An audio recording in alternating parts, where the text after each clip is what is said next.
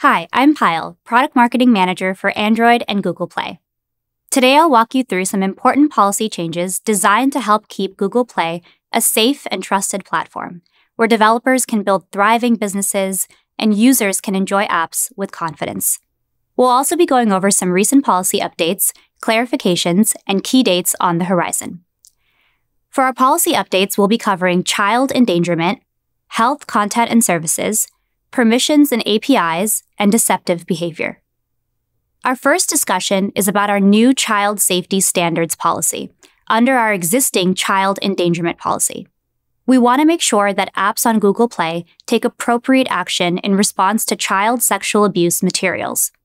As such, social and dating apps must, first, have published standards. Your app must explicitly prohibit child sexual abuse and exploitation in publicly accessible standards, such as your app's terms of service, community guidelines, or any other publicly available user policy documentation. Second, provide an in-app mechanism for user feedback. You must self-certify that you provide a mechanism within your app for users to submit feedback, concerns, or reports in your app. Third, address CSAM. You must self-certify that your app takes appropriate action, including but not limited to removing CSAM after obtaining actual knowledge of it in accordance with your published standards and relevant laws. Fourth, comply with child safety laws. You must self-certify that your app complies with applicable child safety laws and regulations, including but not limited to having a process in place to report confirmed CSAM to the National Center for Missing and Exploited Children or your relevant regional authority. And fifth, provide a child safety point of contact. Your app must provide a designated point of contact to receive potential notifications from Google Play about CSAE content found in your app or on your platform. This representative must be positioned to speak to your enforcement and review procedures and to take action if required. Learn more about this new policy by visiting the link on your screen. Our second update is about our health apps policy. As a follow-up to the previous announcement last October 2023, we have included a console declaration as an additional requirement. In addition to the category selection in Play Console, you must comply with the relevant requirements for your category if your app qualifies for one of the designations outlined in the policy. For Health Connect, we have updated the policy to align it with the Health Apps policy, and we are replacing the existing form-based application with the new Play Console declaration. You can read the Health App specific requirements in our Help Center by visiting the link or scanning the QR code. Next up, Google Play is continuously encouraging developers to proactively implement alternative security or fraud prevention solutions that do not rely on the Query All Packages permission. You can review this update by visiting the link or scanning the QR code.